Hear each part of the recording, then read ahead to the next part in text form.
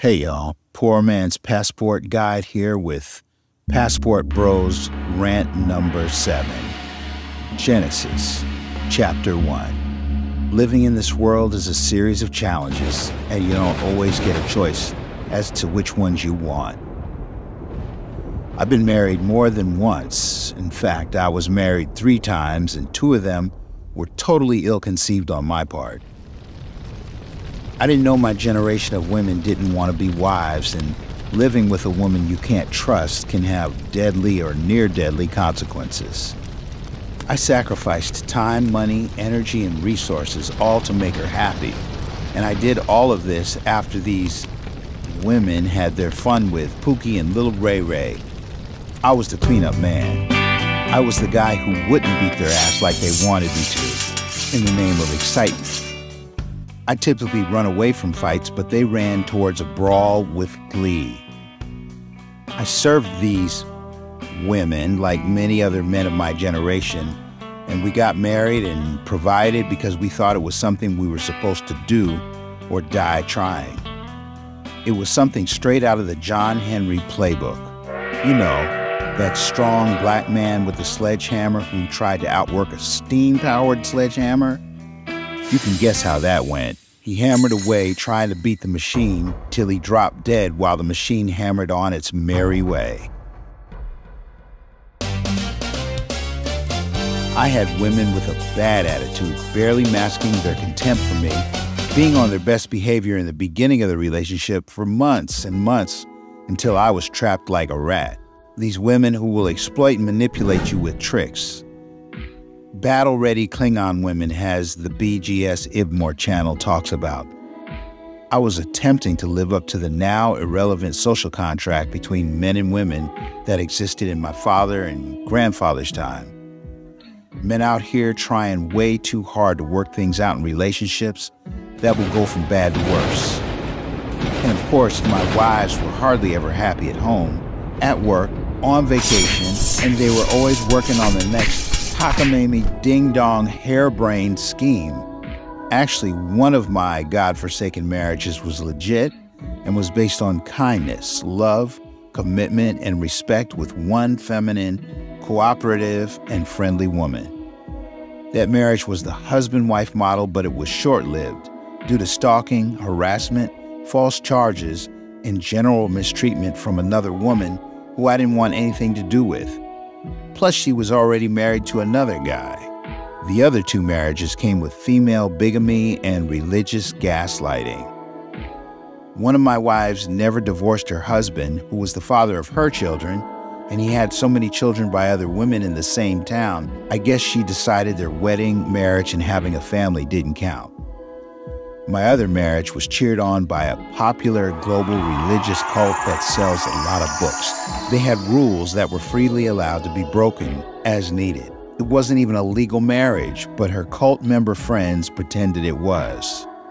I won't bother to elaborate on race and class, but the only marriage that was worth dying for was with a non-ADOS woman.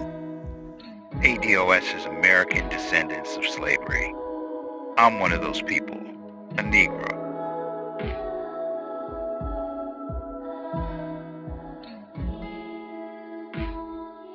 Her race and class strongly shaped her into wanting to be a wife.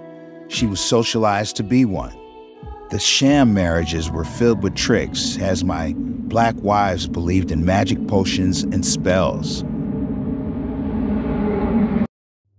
Us Negroes were the poorest people with the most difficult lives, and with all that, black marriages were the longest lasting from the 1890s to the 1960s. After slavery, we were the most married people in America and had the lowest divorce rate in America. Was it just for survival? Hey, I ain't saying it was all love and hip-hop, but we stuck it out in the traditional style. I find in this modern world, though, when it comes to sharing our emotions, resources, and life force, there are better ways to experience bonding. Chapter 2. Flashback. Flashback to the 70s. Infatuation was cool in the 70s. Hanging out with some cute dorky girl was just fine. Touching a tit was exquisite. Better's coming. Coming is better. Whatever. But the best is yet to come. Hopefully before the sun comes up. First sunset together. Hey, you were just trying to get lucky and there seemed to be no end in sight. And when the jeans got wet from the inside, you knew your time had come. I know, how many times is this old man gonna keep saying come? I'm not done yet. Before I snapped out of my nightmare, I would never have accurate descriptors for my BWs behaving badly. My formative years were spent with my Negro mother, who was a teacher by profession. And Pops came home long enough to shit, shower, and shave. Moms and Pops would do anything and everything for me and my brother. But Mom was filled with explosive anger and rage and turned it off and on like a light switch. She had endless shaming, blaming, name-calling, arguing, and contempt. She was always there, though, so that's where I learned my Black women love language lessons for my future as a boyfriend and a husband. Black women going off anytime, anywhere, angry at anything and everything was downright scary. I thought only my mom did that. Now, I never saw my mom threatening to destroy my father unless you count sarcastic, snide put-downs. In fact, they didn't divorce until they were middle-aged in the 1980s when divorce was more acceptable to society. It was still alarming in the late 1970s, early 80s to find out that one of your high school pals' parents were divorced. I even met a few really cool Black stepdads back then. Now, stepfatherhood has few benefits, if any, such as raising the kids of the guy who lives down the street. Women choosing not to be with their kid's father is a problem. And I was a simp-ass cleanup guy. I didn't accept being treated like shit. But these women called the men in their families to regulate me, shame me, or fight me for defending myself from their dangerous sister. I had women who helped spend my paycheck and then call the police to regulate me when they didn't get their way. I beat a girlfriend down once with an extension cord when she wouldn't let me get out of the door, even though I was late for a recording session with the Jackson 5.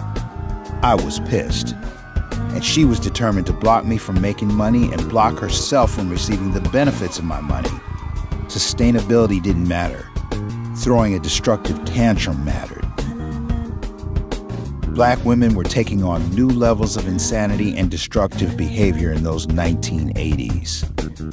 And they didn't need black men unless we served them as an attack dog, an income stream, dick on demand, and took the abuse or left. When I needed new socks, she tagged along with me to see if she needed new socks, or really to see if anybody was going to talk to me or I was going to be interested in someone else in the street. Tagging along with me over and over and over for no reason. I'm going to look at a head of lettuce. Oh, you want to go get head? I'm coming with you. Ugh. We had matching socks, Glocks, and matching everything. Things that I specifically needed, she suddenly needed too for no reason. So perverted and childish. Food stamps, checks, and free housing were offered to women with kids when the man finally said, fuck it, and left.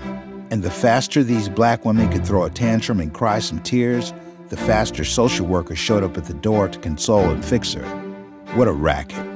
My other lessons came from Pops, who in 1957 did a stint in the Air Force, then air traffic controller, then mailman, then singer-songwriter, then big union rep.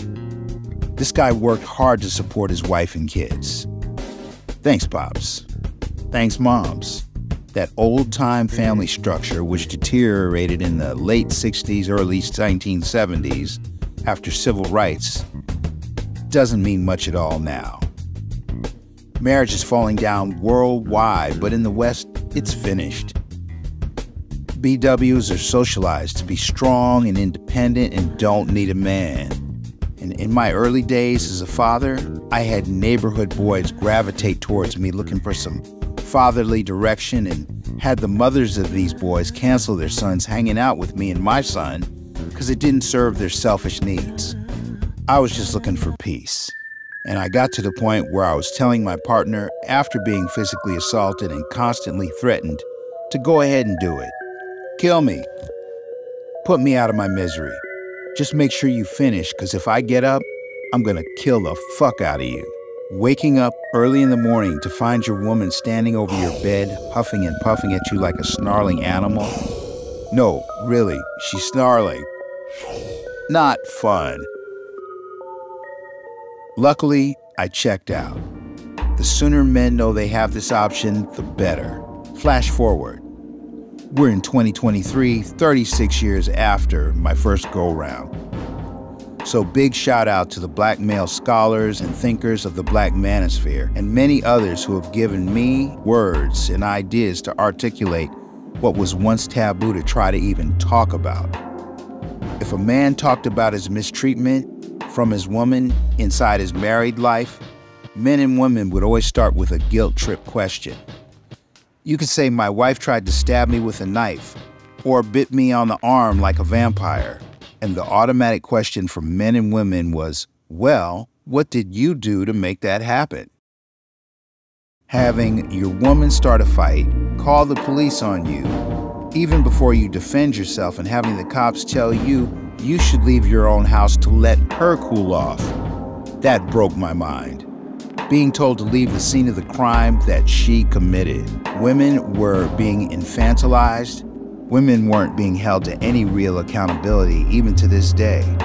And after hearing hundreds of stories like mine, I finally started to recognize my full value.